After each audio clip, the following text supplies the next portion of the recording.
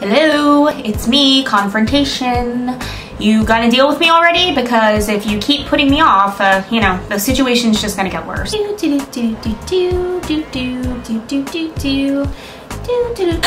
they have the couch I've been wanting at Nook's Cranny. Buying it! You do this every time. I'm really tired of coming back to you trying to force you to deal with me. It'll really make your life that much happier. Don't you want to be happy? Do I hear something? So weird because I have my headphones on, but I could swear I hear something. Okay, that really kind of hurts my feelings every time you say that. It really makes me feel like I'm very insignificant to you. Anyway, can you just deal with me already? I'm really sick of coming here. I'm gonna have to start tapping on your shoulder to get your attention now. Deal with your confrontation. It's so weird. It almost feels like someone is tapping me on the shoulder, but no one's here. It must be the ghosts in my apartment. No big deal. Hi, ghost. Okay, this one might be crazy. Hello, lovely humans. Welcome, welcome, welcome back to my channel. And today we are going to be talking about a topic that makes many of us feel very, very uncomfortable. And that topic is confrontation. I mean, unless you are someone who actually likes confrontation, we all know people like those exist in the world.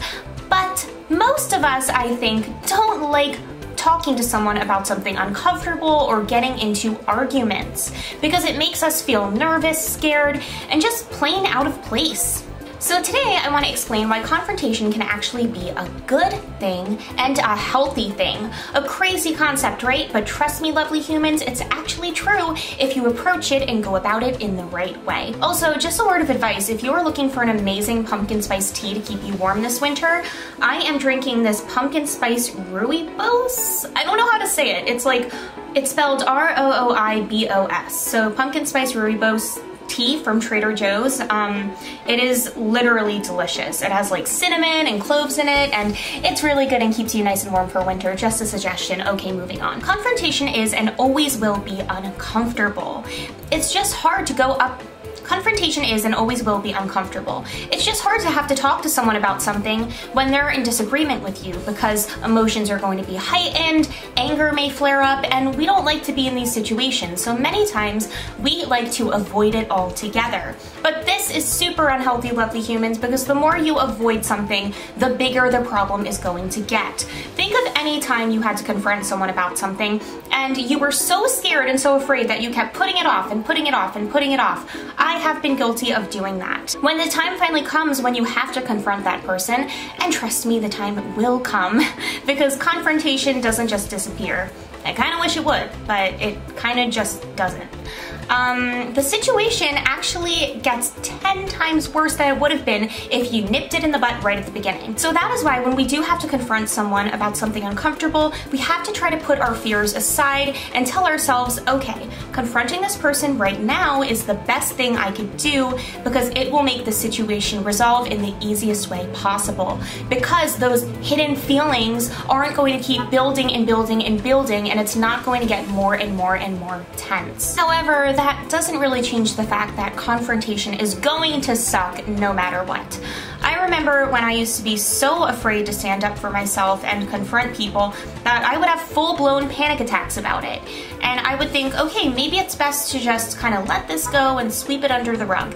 But really, lovely humans, at the end of the day, people respect you more for confronting them. It might not seem it in the moment, especially when tempers are heightened, but ultimately they really, really do. So remember, fight your fears, put them aside, and realize that confrontation is best to be dealt with right away. And the uncomfortable feeling is fleeting. It's only temporary, it's going to go away, and you will get through it. Confrontation is not something that's going to kill you, lovely humans. Another fact about confrontation that I do want to touch upon is the fact that sometimes during a confrontational argument or discussion, we tend to start getting angry and defending ourselves. Now, when you constantly want to defend your point of view instead of being open-minded and trying to listen to what the other person is saying in a logical sense, it kind of turns into a little bit of a war, and not a war that ever gets resolved. Yeah, so anyway, in conclusion, this is why I'm right and you're wrong. That was a hilarious joke. No, I'm right and you're wrong. Actually, I'm right and you're wrong. I'm right and you're wrong. I'm right, and you're so wrong that you don't even know what wrong is. That's how wrong you are. You're so wrong that you fell in a river called the wrong river, which brought you all the way to a land called the land of the wrong, filled with people who are always wrong. And your sweater's ugly. My grandma made me this sweater. Makes sense that your grandma made it. You look like a grandma. Well, you look like you just rolled out of bed. What, you get that t-shirt when you were 11? I got this t-shirt from my boyfriend on our first music festival date ever. I hate you. I hate you more. I'm sure you guys have seen conversations like this on Facebook. For one, Twitter, celebrities even get in arguments like this. The back and forth just gets worse and worse and worse to the point where you're not even saying anything that makes sense. You don't even know what you're fighting for anymore. And what does that really lead to? Does it lead to the initial issue ever being resolved? Not really. It just leads to harsh words, bad feelings, insults, and both people just feel worse about themselves and each other at the end. So how do we avoid this? No matter how angry you are, no matter how heightened your emotions are about whatever you need to confront someone about, realize this: you need to try to see their point of view. So here are the steps on how to do this. Step 1, push your fears aside and deal with the confrontation right away. Step 2, realize that you need to have an open mind. I know this is hard when we're angry, because when we're angry, we don't want to have an open mind. We want to be right. We want to win. It's human nature. But I have found that every conflict I've been in, every time I've had to confront someone, realizing that, you know, they have their own side of the story too, and that I need to be sensitive to how they're feeling has always made the situation end more peacefully. So realize you need to hear what the other person's saying and give them a chance to explain how they feel. And finally, my last tip for dealing with a confrontational situation and making it end in a more peaceful way is to be logical. Don't think of it as a fight. Don't think of it as, I am pissed off about this and I wanted to talk to you about this, so I'm gonna yell in your face. No, think of it as, okay, we're just gonna talk about something and work it out as two human beings so that we can continue this relationship in a peaceful way.